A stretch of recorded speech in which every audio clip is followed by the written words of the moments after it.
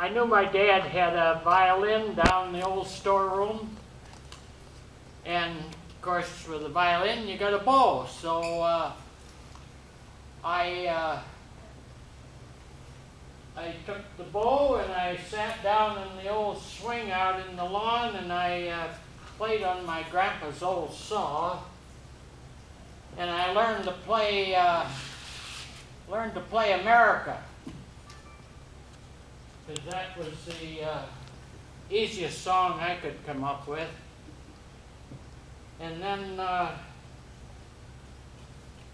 my dad came in from plowing. There was the old Rumley oil pull. He was plowing, and I was pretty proud to think that I could play the saw.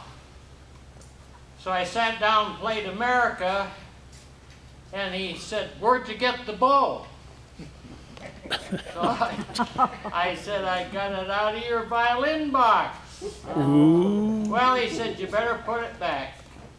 Too hard on the bow, rubbing on a saw." So I had to make myself a bow. So I made myself a bow from an old lilac limb.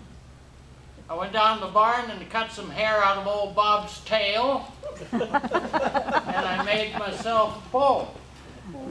And it does just as good as his violin bow.